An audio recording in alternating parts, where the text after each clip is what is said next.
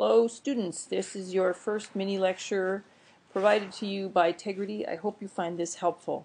I'm going to talk a little bit about some of the topics from Chapter 1 using as your guide the chapter goals from the textbook. What is matter, how it's classified is the first one, how are chemical elements represented, and what kind of properties does matter have. I will ask your patience as I experiment with the new device that I am going to be using that allows me to write on the slides, which is a little bit less than simple until I'm a little more comfortable. Give me some time, will be good. Okay, let's go from there. So to begin with, the elements are organized in the periodic table, which I hope you've seen and we will soon become very familiar with. You need to realize that there are different groups of elements. The first group is called metals. They are on the left side of a zigzag line in the periodic table. This picture here represents the same version that you see on the inside cover of your textbook. The tan color, if that's what it looks like to you, represents the metals in this chart, and that's the largest section of the periodic table.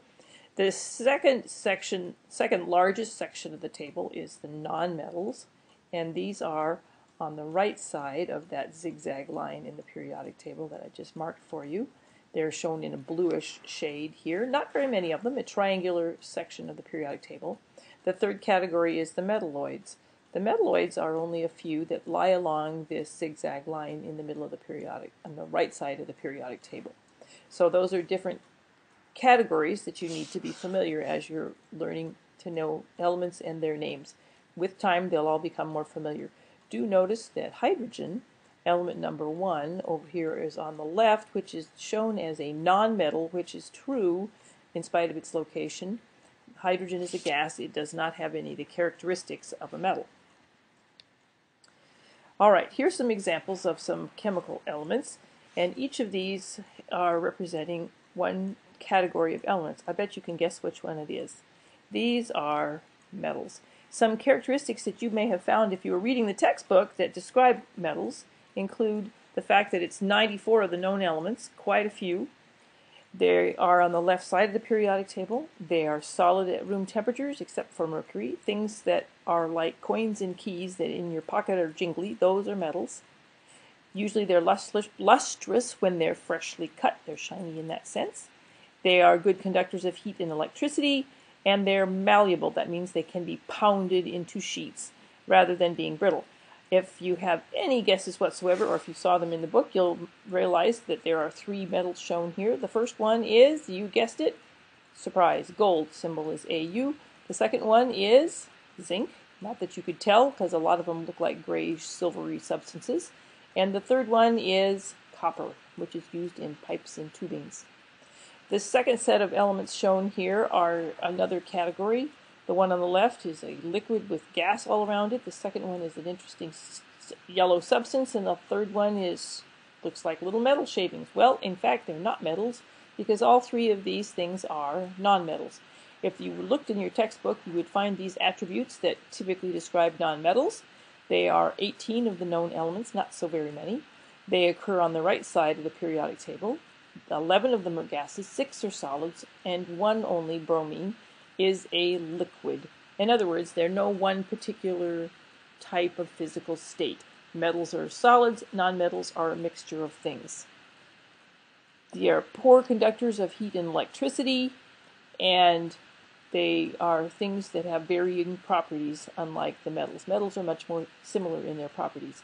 These things tend to be brittle when they're solid, but as you can tell from the sample on the left, which is nitrogen, it does not occur as a solid in any ordinary conditions. The second one in the middle is sulfur, which is indeed quite yellow as a solid. It's very definitely brittle and can't be pounded into sheets like metals. And the third one is an interesting one that is actually iodine, which looks like little gray silvery things, which are very different from the other 2 nonmetals shown here. So they vary quite a bit in their characteristics. The third set of elemental categories, you can guess by now, would be what remains here, and so that would be the metalloids. The characteristics that typically describe these are not all exactly that concise. There are only a few of them. 6 of them are known as metalloids. Their properties are somewhere between metals and nonmetals, therefore not especially easily described. And they occur in that zigzag band between the metals on the left and the nonmetals on the right side of the periodic table. The two shown in this diagram are boron and silicon. Silicon used in semiconductors, as you might guess. All right, now to go on further with other topics from Chapter 1, we need to learn about changes. There are physical changes, and when you have a physical change, it doesn't change the chemical nature of the substance. So that's what we're looking at when we're trying to determine whether something is chemical or physical, whether it changes the chemical nature of the substance. In general, we're going to only see things where there's changes of state. So a change of state is a physical change. I gotta learn how to use my tool better. Change of state. Whoops, sorry about that, dang. All right, so physical changes are changes of state, melting, boiling, shattering, flattening. You haven't changed the chemical nature, the chemical composition of a substance when you have a physical change. The opposite, or the other alternative then, is a chemical change, where something does change the identity of the substance. Some kind of chemical reaction has to take place. In this diagram, you see a picture of burning potassium in water, which is definitely a chemical change. Very exciting to watch. In fact, lots of heat and light are given off. All right. There are ways of representing these things on an atomic and molecular level that are described as picture diagrams. Not everyone likes them, but they're a good way of thinking about things on a molecular level. When we can't exactly see things, we can make representations for them on two-dimensional paper. Here we have something on the left that looks like Mg, which is magnesium. Magnesium is a metal, and above it is, what you see is two oxygens together. Well, that would be two O's together represents the element oxygen. So we'll write oxygen over here. And on the right box, we have something else now. We see something that has little plus signs on the Mg and little minus signs on the oxygen. Now, is this a chemical or physical change? Well, the real bottom line is, has the chemical nature of these substances been changed? If you think about it for a minute, I would hope you agree with me that this has to be a chemical change, because the magnesium has turned into something with magnesium having a charge. Whoops, this is my tool. It's going to have what we call a 2+ charge, and the oxygen goes from occurring in pairs, which it does in normal situations, called O2, and now as a result it ends up with something that has two negative charges. That is definitely a chemical change. It's no longer oxygen showing here on the left as a gas, and now it is combined in the middle with this magnesium. The result is that we have magnesium and oxygen ions in these cases. These are known as ions. We'll talk more about ions later. All right, another example. Is this one a chemical or physical change? On the left, you will see, I hope you can recognize that there might be something here. Whoops, I forgot to use my tool correctly. There would be something here that has two hydrogens and an oxygen. Guess what that would be? Surprise, surprise, it's water. And that would be all on the top in this diagram. On the bottom, we have Na+, which would be an ion for sodium, and we have Cl-, another ion for chlorine. Those two ions are shown here at the bottom in this diagram, and the water is shown at the top.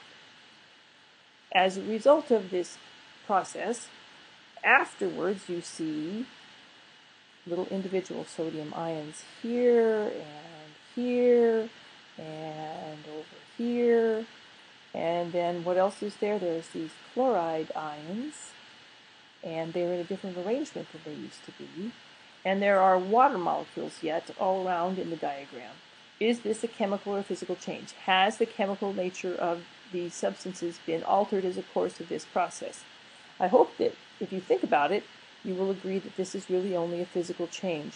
We have only combined the two substances and put them together And you can reverse the change by taking away the water. How do you reverse the change? How do you take away the water? By, what do you do to remove water? Uh-oh, this tool isn't going to write for me today. Oops. Evaporation. And that is how you get rid of the extra water. Okay. I'm not happy with the way this tool works today. I'm going to have to work on this before I move to the next recording. Sorry about that, folks. All right. Now, continue. Here's another example. Is this a chemical or physical change? On the left, what do you see? It looks like two N's together. That would have a chemical formula that we probably would want to represent as N2, suggesting that there are two atoms together connected in a compound, or a molecule in this sense, a molecule. And on the right side, we see N2 again, but they're arranged differently. Here, they're farther apart. On the left, they're separated. And on the right, they're very close together. Well, what could be happening in here that gives this kind of a difference? If you have them far apart on the left, there must be a reason that they are separated. Well, what would it be? Perhaps they're in two different chemical or physical states. Say that carefully. Physical states. So the one on the left is probably something that looks like the nitrogen compound is moving around differently or not especially fixed in place. So this could be a liquid, or it could be maybe even a gas. Depends on how close together they are. On the right, we have nitrogen organized in very orderly fashion where they're in rows packed together side by side. This would suggest that nitrogen might be turned into a solid. So, is this diagram representing a chemical or physical change as you go from the left to the right? Think about it for a minute. And what do you suppose? Must be, in this case, a physical change because the chemical nature hasn't changed. It's just the physical state, going from a liquid or a gas to a solid. Has to get cold to do that. All right, let's do some more examples using these picture diagrams that represent atoms and molecules. These are things that you need to get familiar with because they're helpful to our being able to understand various kinds of processes. All right, on the left, we want to decide if it's an element or a compound. Is it a mixture or is it pure? Well, you have to analyze and see what's in the diagram. And I see carbon, C is carbon, with two sulfurs after it, and that are attached to it. Say that carefully. And that would mean that it has a formula of CS2. If you look at the diagram, all of the little atoms in this diagram are connected in the same way, in the same proportions. Well, that would suggest that everything in here is all the same, and therefore it must be pure. Is it an element or is it a compound? Well, if you have carbon and sulfur are two different elements, therefore this has to be a compound. Not just one element, but two things combined in a chemical compound, in this case a molecule. All right, example number 2 on the right. Element or compound, mixture or pure. If you analyze the contents in the rectangle here, we see pairs of I, which must be iodine. It looks a little hilarious. It looks like eyes staring at you, actually. But these are arranged in a very orderly fashion, similar to the nitrogen we saw in the previous examples. And they're packed together in a very orderly fashion. But there isn't anything in here except that letter I. So therefore, this must be something that's quite pure. They all look the same. And if there's only one chemical symbol in there, it has to be an element. So this is a sample representation for iodine. It has a chemical formula. Its pure substance will always have a chemical formula. And it would be an element in this case because there's only one compound or only one substance represented here. Next example. Here we have element, compound, mixture, and pure in 2 more ways. So on the left rectangle, what do we see in the left rectangle? I see again pairs of I together. I see also a big thing that looks kind of 6-sided. And if I had to think about it, what in the world would there be a way to represent that as a formula perhaps? Well, the first one again is iodine. It occurs in pairs in little molecules. And the other one, let's list the carbon first. There are 6 of them per ring, and attached to those are, each one has a hydrogen on it, so there must be 6 hydrogens. If you analyze the diagram carefully, there's nothing else in the diagram. They're all the same thing. So they're not just a pure substance because there's 2 different ones. So in this case, it has to be a mixture. And is it a mixture of elements or compounds? Well, the iodine is an element. And the C6H6 happens to have a name, but you don't have to know that till you get to Chem 116. That is a compound known as benzene. So it's a mixture of an element with a compound. All right, example number 4. What do we see this time? If you analyze the diagram, you should be able to recognize what's in there and see if it has a chemical formula, perhaps. And are there more than one ways these are shown in this particular example? If you count it up, there's carbons, there's hydrogens, and is also oxygen in that circled formula, or a circled molecule. And how many carbons are there? There would be 2. Think about it. If you counted them up, it looks like 6 hydrogens and a single oxygen. So it has a chemical formula. Therefore, it must be some kind of a compound. Compounds have a chemical formula. And everything represented in the box looks like it has the same formula. So this would be a pure substance, and it is a formula. It is a compound. Any pure substance has a chemical formula. That's one way to recognize when something is pure, is it has a chemical formula. All right, there you go. So the ones that have chemical formulas are going to be pure substances. Pure. Oops, oh, back up. I didn't know it was going to not write for me. Pure substances. All right, next slide. One more pair of examples. All right, on the left, mixture of pure. That's the first question to answer. Is what you see in the box all the same thing? I think that you can identify that there is one thing that says He, the other one says Xe. If you look at your trusty periodic table, you'll recognize that those are 2 different elements that occur in the rightmost column on the periodic table. He is element number 2. It's helium. And Xe is xenon, much further down in the periodic table. Must be element 54. Yeah. And not that you have to know the numbers.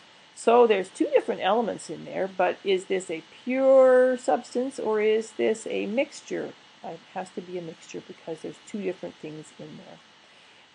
All right, right box, number 6. Is it mixture or pure? Well, look around again. What do we see? This one has 2 fluorines together. It has a chemical formula, and there's only one kind of thing in this box. So apparently this is a pure substance. Now, is it an element or is it a compound? There's 2 atoms together, and this would be similar to another example we saw a little while earlier. In this case, there's only one kind of atom present, so this is an element. It occurs as molecules. That doesn't mean it's not still an element, even if it is occurring as molecules here. All right. Now, let's look at another example of chemical and physical changes and whether we can determine how these things are shown in chemical reactions. There are things that are described as reactants, and there are things that are shown as products. How do you show them in chemical representation? This picture shows an interesting reaction where there's nickel. The nickel is down here, the little solid pellets, reacting with a liquid that's called hydrochloric acid. And they're going to combine, and something is going to form as a result. That would be a change in the chemical components. So instead of having just nickel and HCl, hydrochloric acid, you result in 2 new substances, which is, first one has a name, it's called nickel 2 chloride, and the second one is called hydrogen. Therefore, if you have new substances formed, this would have to be a chemical change. And so new substances, new chemical formulas result. And that's how was what you're looking for to identify this. Okay, new chemicals form. Now let's analyze this a little bit more closely and see how that reaction looks. Right now you can't tell that there's anything going to happen because they haven't been mixed. So if you mix them together, you put the solid into the test tube, and the liquid becomes, a liquid covers the solid, and the liquid is no longer clear. It's gaining a color. And if you look very closely, those little tiny bubbles in there represent something happening. Something is changing in this process. If you wait long enough, you will see that something can be isolated from this test tube with the green liquid and the solid at the bottom. Eventually, you end up with something that's a wholly new looking item. Turns out that it is this nickel 2 chloride, which is what would be isolated if you remove the liquid from it after that reaction. So what were the clues that a chemical change was taking place, even if I hadn't shown you formulas? There are important things to realize that are clues to chemical changes. You're going to learn about this in lab later in the semester. One is there's a change of color. Another is that the nickel has dissolved, which isn't completely evident, but that's where the color change comes from here. And the appearance of bubbles. In this case, the bubbles are a indication that hydrogen gas, H2, which is the way hydrogen always occurs, is being formed in that reaction. A chemical change indeed. So nickel is a hard, shiny metal. The hydrogen chloride is a colorless gas. When you combine it with water, we call it hydrochloric acid. When the nickel is added to the hydrochloric acid, the nickel is eaten away, the solution turns green, and a gas bubbles out. All right, now here's a couple more examples and we're almost done for today. Which of the following is an observation of a physical property? If there's something that burns in oxygen, if it melts at 76 degrees Celsius, it forms a white precipitate, it decomposes in air, or cooks at a high temperature. Which of these is a physical property? It has to do with physical changes, no chemical things. Well, take a hint. Can't be this one. Burning is a chemical change. What about melting? Is that a physical change? Is it telling you about a physical characteristic? Seems like a good prospect, but let's do a multiple choice thorough answering analysis. Number 3, making a precipitate. That would be indication of something changing again. Probably not that shouldn't be just a physical property. Decomposing, again, that would be changing of a chemical substance in a chemical formula. So that would be also a chemical change. Last one, cooks at a high temperature. Well, what is cooking? Cooking means something is changing again in a chemical formula. So the one that's a physical property here has to be the one that describes a melting. Next example, and I think this is my last slide today. Which of the following is an observation of a chemical property? An orange crystal, it boils at 112, it smells like mint, it ignites in water, it shatters when hammered. If you think about the things that represent chemical changes, there's something chemical reaction happening. Physical changes or physical properties have to do only with changes of state. And so the chemical property has to be the one where something is changing a state. And the shattering can't be that, can't be boiling, that's just changing a state. Orange crystal, that's just describing what something looks like. What the smell is, that's again a physical property. So something igniting in water would be the physical chemical property. All right, I hope these examples have been helpful to you and that you can use these to help you study. One more slide just for humor's sake. Here's a slide that represents a funny thing about liquids. When we think about states of matter and physical and chemical changes, liquids and solids and gases, cats must be liquids if you can take the shape of the container while maintaining a constant volume. So apparently cats are a liquid. Well, who cares? They're good for humor anyway. All right, happy chemistry. Good luck with your studying. Let me know when you have questions.